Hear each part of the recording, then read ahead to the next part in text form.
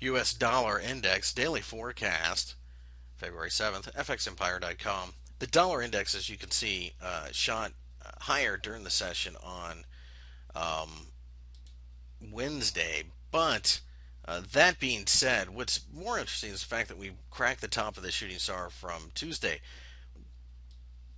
Even with that, though, we couldn't manage to finish above the 80 handle, so it really doesn't change our uh, analysis from the last couple of days at all, really.